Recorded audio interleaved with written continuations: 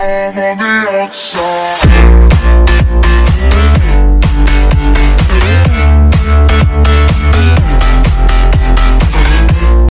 Hello YouTube, and thanks for joining me here at Ant3D today. Just a quick look at what's been printed this week, and it has been the featured print on Thingiverse, which is a squashy turtle. So, as you can see, it's definitely a turtle, and it's definitely flexible. This was designed by username jakejake on Thingiverse, and it is the featured print. But before we go any further, let's have a look at the time lapses. Go!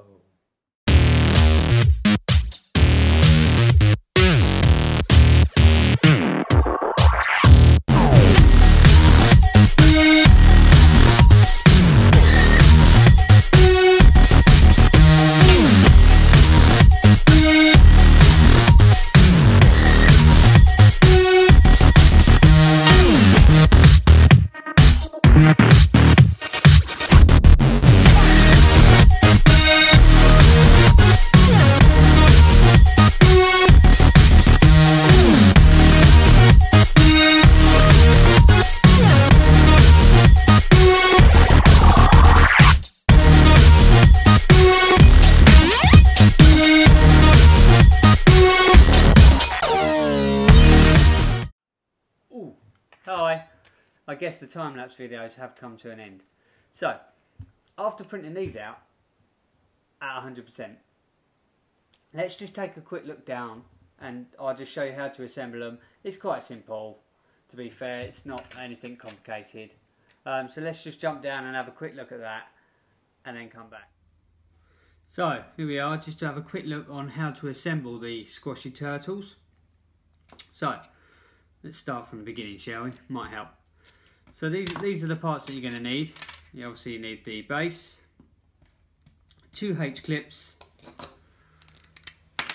the head, and whatever shell of your choosing. As you can see, I've got 2 different types of shells. Yeah, so all you do is you get your 2 H clips, stick one in there, one on the other side. But they are a bit tight sometimes, but once they're in, they're in. And then just stick the head, slide the head in. I find it's easier that way. And then take your shell, as you do, line it up. Line it up. There you go. As you can see, that's now all as one. And then all you do is push the tail, and it slides the head out. And obviously, this is why it's called the squishy turtle. So yeah, that's just a look on how to assemble it. It's quite straightforward, obviously. Here you go, here's another one. As you see, different shell. The nice thing about it is that it's totally customizable. You can print off different types of shells, whatever ones you like, really. Check him out. Like I say, username is jakejake. I will leave a link in the description. So yeah, let's come back up top. Welcome back. So you've just checked out how to assemble it. Awesome. Next thing you got to do is print one at 200%. As you can see, it took around about 10 hours to print. It was printed at a layer height of 0.25. It came out really nice, as you can see. Not really any issues with the printing. It printed really cleanly.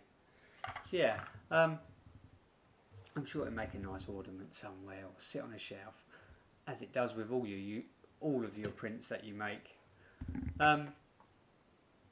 All I will say is be sure to check out jakejake on Thingiverse for this amazing design, which is really good. And don't forget to hit the subscribe button. Oh, and on your way out, make sure you hit the like. Awesome. Catch you later.